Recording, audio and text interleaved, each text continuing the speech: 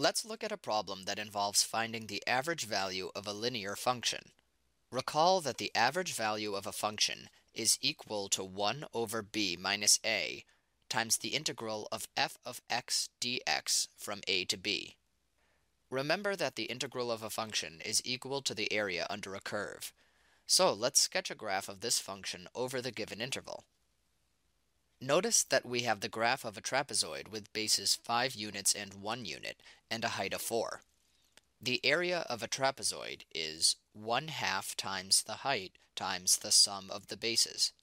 So, the integral of the quantity negative x plus 5 dx from 0 to 4 is equal to 1/2 times h times the quantity a plus b.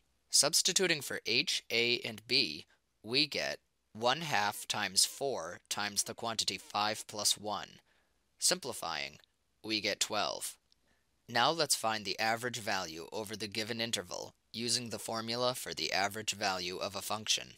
We get 1 over 4 minus 0 times the integral of the given function from 0 to 4 is equal to 1/4 times 12, which is equal to 3.